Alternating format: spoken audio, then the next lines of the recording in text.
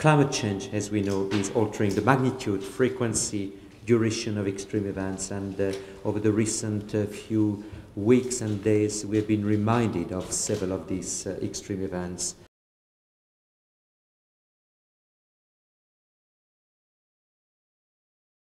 Heat and cold wave, tropical cyclones, floods, drought, other natural hazards.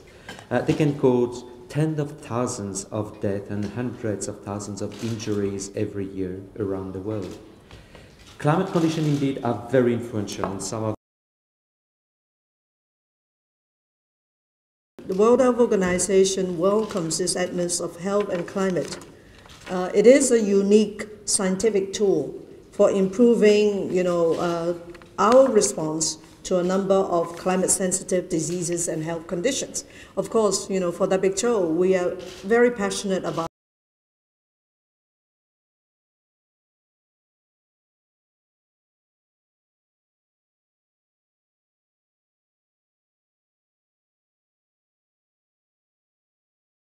the concrete benefit that can arise when health and climate services join forces. And the evidence of such benefits continues to expand, as some of the examples which you will find in this atlas show.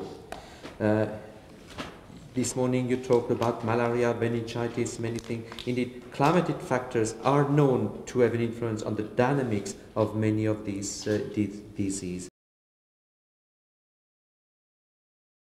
We are very passionate about this collaboration because at the end of the day, human capital and human security is the most important asset contributing to sustainable development in every country. And if we can make full use of the scientific data coming from climate and weather data to provide early warning to countries,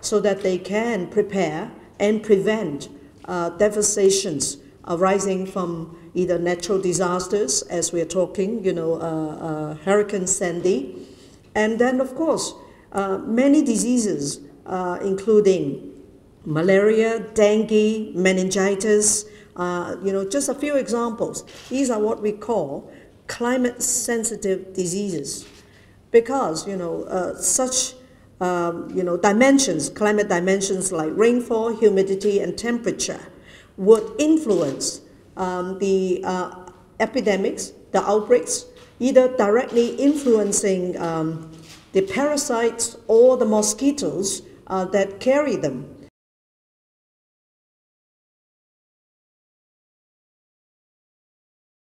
And all the animal sectors that are passing the disease, crossing the species barrier from animal to human. And we have seen this again and again and again. If I tell you, 80% of the new diseases affecting human in the past 40 years come primarily from the animal sector.